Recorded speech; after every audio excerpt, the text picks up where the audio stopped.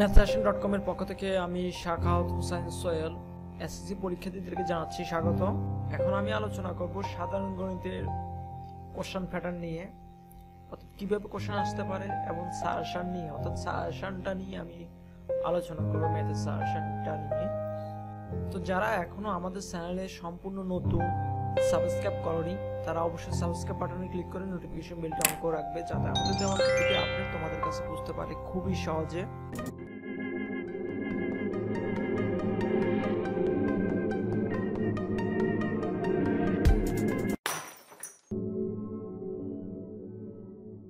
তো আমাদের কোশ্চেন প্যাটার্নের মধ্যে যে কোশ্চেনগুলো আসবে বা যে অধ্যায় থেকে কোশ্চেনগুলো আসতে পারে সেটি নিয়ে এখন আমি আলোচনা করব। তো আমাদের একেবারে ফার্স্ট অধ্যায় আছে বাস্তব সংখ্যা। তো বাস্তব সংখ্যা দেখলাম অনেক স্টুডেন্ট এড়িয়ে যায়, করে না। তো যারা করে না তারা দুইটি অধ্যায়ের ক্ষতিগ্রস্ত হয়, অর্থাৎ বাস্তব সংখ্যার সাথে সেট ফাংশনের সম্পর্ক আছে। আমি বাস্তব সংখ্যাকে মেইন বলবো গণিতের, কারণ বাস্তব সংখ্যা না বুঝলে অনেক গণিতের অনেক অধ্যায়গুলো না বুঝার বাকি থেকে যায়, অর্থাৎ অনেকগুলো খুঁটিনাটি বিষয় আছে বাস্তব সংখ্যার মধ্যে যেগুলো জানতে হয় অবশ্যই। তো আমাদেরকে এবার প্রশ্নপত্রের সেট এবং বাস্তব সংখ্যা থেকে একটা কোশ্চেন আসতে পারে। দেন আমাদের 17 নম্বর অধ্যায় পরিসংখ্যান।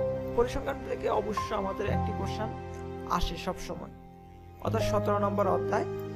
এখান থেকে তোমরা একটি উপাত্তের মাধ্যমে, অর্থাৎ একটি উপাত্তের মাধ্যমে সাজিয়ে বিন্যস্ত করবা, করে এগুলো থেকে গণসংখ্যার সারণী, অজীব রেখা, ক্রমযুক্ত সংখ্যা, প্রচুরক, মধ্যক, তারপর হচ্ছে সংক্ষিপ্ত পদ্ধতি গড়, অজীব রেখা, তারপর এখানে আছে বহুভুজ অঙ্কন, তারপর হচ্ছে আয়তরেখা অঙ্কন।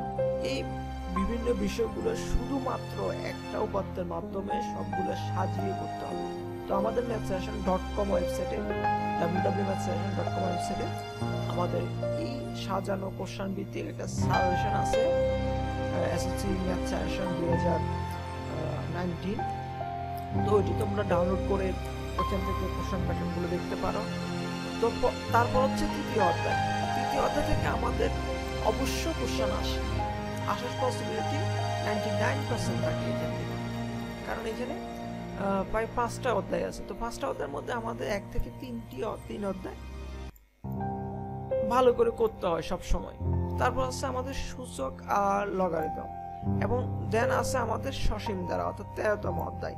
সূচক আর লগারিদম এই অধ্যায় দুটি অবশ্যই একবারে ওতপ্রোতভাবে জড়িত, কারণ এই টাইপের অঙ্কগুলো অনেকটা এখানে সসীম ধারায় কাজে আসে। ঠিক আছে, সূচক অঙ্কগুলা সসীম ধারায় কাজে আসে। তো আমাদের অনেক সময় সূচক লগারিদম থেকে অঙ্ক আসলে আমাদের সসীম ধারা থেকে অঙ্ক আসে না, কিন্তু এই গত 18 সালে এটার ব্যতিক্রম হয়েছে।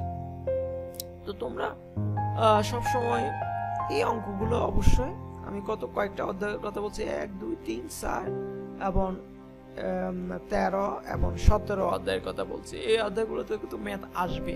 তারপর হচ্ছে আমাদের এক চলক বিশিষ্ট সমীকরণ এবং বীজগাণিতিক অনুপাত এবং সমানুপাত, আবার 2 চলক বিশিষ্ট সমীকরণ আছে। তো আমাদের 5 নম্বর অধ্যায় আর 11 নম্বর অধ্যায়ের সাথে অনেকটা মিল টাইপের অঙ্ক আসে, যদিও এটা অনুপাত আর এটা হচ্ছে এক চলক বিশিষ্ট সমীকরণ, অর্থাৎ সমীকরণ টাইপের অঙ্কগুলো এখানে আসে। যেমন 2 চলক বিশিষ্ট সরল সমীকরণ, এটা অনেকটা আসে না, তবে নৈতিকের জন্য অনেকটা গুরুত্বপূর্ণ একটা অধ্যায় এটা।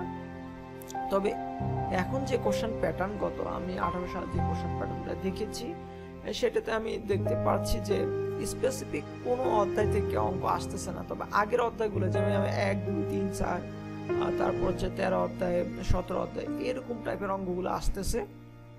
তো যেহেতু গতবার এই 11 থেকে 12 থেকে 5 থেকে কোনো অঙ্কই আসেনি, সো এই অধ্যায়গুলো আমার মনে হচ্ছে খুবই ইম্পর্টেন্ট এবারের জন্য। তো তোমরা আশা করি এই অধ্যায়গুলো দেখে নিবা।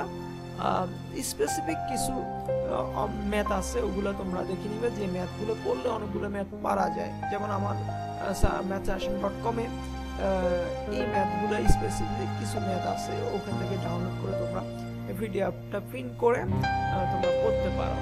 দেন এবার আমি আলোচনা করব ধরো 9 নাম্বার এবং 10 নাম্বার। তো 9 নাম্বার আর 10 নাম্বার হচ্ছে আমাদের ত্রিকোণমিতি। তো ত্রিকোণমিতি থেকে আমরা জানি যে সাধারণত দুটি কোশ্চেন আসে, তবে এবার একটা ঘটনা রটাইছে যে 10টি কোশ্চেন আসতে পারে। 10টি কোশ্চেন আসলে অবশ্যই 2টি অধ্যায় থেকে 2টি কোশ্চেন দিবেই, মাস্ট, ঠিক আছে। সো ওইভাবে পড়ালেখা করতে হবে। এবারে অনেকটা টাফ আমি বলা চলে, টাফ না, ত্রিকোণমিতি হচ্ছে খুবই ইজি একটা ম্যাথের পোরশন, যেটাতে একেবারে ইজি কিছু টার্ম ইউজ করে আর বীজগণিত থেকে একটা সূত্র ইউজ হয় এখানে, তো ইউজ করে আমরা অঙ্কগুলো করতে পারি। ত্রিকোণের অনুপাতগুলো যদি জানি তাহলে এখান থেকে একটা কোশ্চেন আসবে, তাহলে এখান থেকে একটা কোশ্চেন, এখান থেকে একটা কোশ্চেন, এইখানে এই 4টা অধ্যায় থেকে আবার এটা সসীম ধারা থেকে আমাদের 3টি কোশ্চেন হয়ে গেল। তাহলে আমাদের কয়টি কোশ্চেন হলো? এখানে 3টি কোশ্চেন, এখানে 2টি কোশ্চেন বা 1টি কোশ্চেন, 4টি, 5টি, 6টি কোশ্চেন হয়ে গেল। এবার হচ্ছে আমরা আসছি পরিমিতি থেকে। তো পরিমিতি থেকেও কোশ্চেন আসতে পারে, আর 10টা কোশ্চেন যদি আসে এখান থেকে 2টি কোশ্চেন দিবে, ঠিক আছে। কমপক্ষে 1টি কোশ্চেন তো আনসার করতেই হয়। তাহলে এখানে পরিমিতি কয়েকটা অধ্যায় আছে, সবগুলো অধ্যায় করা লাগবে না, তোমরা দেখে দেখে গতবার যে অধ্যায়গুলো আসে নাই, যে অধ্যায় থেকে অঙ্কগুলো আসে নাই, ওই অধ্যায় থেকে অঙ্কগুলো করে নিবে তোমরা। তবে 6.2 এবং 6.3টা 16.2 16.3টা ভালো করে করলে মনে হয় কিছুটা তোমরা উপকৃত হতে পারো। দেন এবার আছে আমাদের জ্যামিতির দিকে যাই। এখানে আছে রেখা, কোণ, ত্রিভুজ। তো ত্রিভুজ সম্পর্কিত উপাদ্যগুলো এখানে আছে। ব্যবহারিক জ্যামিতি আমাদের সম্পাদ্য ব্যাপার স্যাপার আছে, যেমন বৃত্ত আছে। তো আমাদের বৃত্ত থেকে একটা অঙ্ক আসে, ম্যাথ আসে, মানে বৃত্ত থেকে একটা প্রশ্ন আসছে। তো তোমরা চাইলে বৃত্তটা ভালো করে পড়তে পারো, তাহলে একটা কোশ্চেন কমন পড়ে গেল তোমাদের, একটা পোরশন কমন পড়ে গেল। দেন এবার হচ্ছে আমাদের ধরো এখানে আছে ক্ষেত্রফল সম্পর্কিত উপপাদ্য সম্পাদ্য। এখানে ক্ষেত্রফল বলতে সম্পর্কিত উপপাদ্য বলতে আমাদের চতুর্ভুজের ক্ষেত্রফল আছে, ত্রিভুজের ক্ষেত্রফল আছে, ক্ষেত্রফল সম্পর্কিত উপপাদ্যগুলো এখানে অবশ্যই আমাদের 14 নম্বর অধ্যায় না করলেও সারে আমাদের টোটাল, ঠিক আছে। তো আমাদের সাধারণত আমাদের সম্পাদ্য শিখতে হবে, একটা বৃত্ত শিখতে হবে এবং ক্ষেত্রফল বিশিষ্ট উপপাদ্যটা শিখতে হবে। Nothing to say about this সম্পাদ্য, আমাদের সম্পাদ্য লাগে না, আমাদের ওই থেকে কোশ্চেন আসে কিন্তু অনেকে আনসার করে না। তবে যদি সম্পাদ্যটা শিখে নেওয়া যায় তাহলে আমার মনে হয় বেটার। যারা 100তে 100 পেতে চাও, আশা করি তারা ভালো একটা কভারেজ দিতে পারবে। তো আমি সব সময় নজর দিতে, লক্ষ্য রাখতে চেষ্টা করবো, তোমাদেরকে লক্ষ্য রাখতে বলবো যে তোমরা 1, 2, 3, 4টা অধ্যায় ভালো করে পড়তে হবে তোমাদের, কারণ এখানে 2টা বা 3টা কোশ্চেন চলে আসে। দেন এখানে আমাদের সসীম ধারাটা খুবই গুরুত্বপূর্ণ একটা অধ্যায়।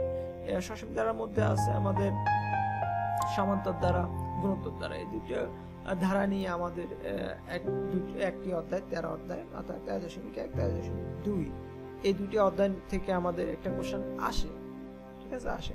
তারপরে ত্রিকোণমিতি থেকে একটা কোশ্চেন আসে, পরিমিতি থেকে আসে, পরিসংখ্যান থেকে মাস্টার আসে। তাহলে একটা কোশ্চেন মানে পরীক্ষা ফেল করার মতো কোনো ওয়ে নেই, বরঞ্চ ভালো রেজাল্ট করার জন্য তোমরা ভালো করে করতে পারো, আর স্টেপ বাই স্টেপ যদি অঙ্কগুলো করতে পারো তাহলে আমার মনে হয় বেটার একটা রেজাল্ট করতে পারবে। তাছাড়া আমাদের mathsession.com এ তো সাজেশন একটা ফরম্যাট আছে, এই অঙ্কগুলো করতে পারলে যে কেউ যদি বুঝে করতে পারে যে কোনো অঙ্ক করার ক্ষমতা আশা করি থাকবে তোমাদের। তো আশা করি তোমরা ওই ফরম্যাটটা তোমরা সবসময় ফলো করতে চেষ্টা করবে এবং দেখবে একটা ভালো রেজাল্ট করবে। আর নৈতিকের জন্য আমি বলি, নৈতিক পাঞ্জেরির যে সাজেশনটা আছে নৈতিকের, ওই সাজেশনটা কমপ্লিট করতে পারলে, প্রত্যেকটা অঙ্ক ভালো করে করতে পারলে আমার মনে হয় না নৈতিকে 40 বা যতগুলো নৈতিক আসুক না কেন আমার পাওয়ার পসিবিলিটি আমার মনে হয় 100-এ 100, কারণ যেভাবে ওরা কোশ্চেনগুলো দিয়েছে, একটা কোশ্চেন করলে আরেকটা কোশ্চেন তোমরা পারার কথা। তো আমি এই সাজেশনটাও আমাদের mathsession.com এ দিয়ে দিয়েছি, সো তোমরা চাইলে ওইখান থেকে ডাউনলোড করে নিয়ে পড়তে পারো।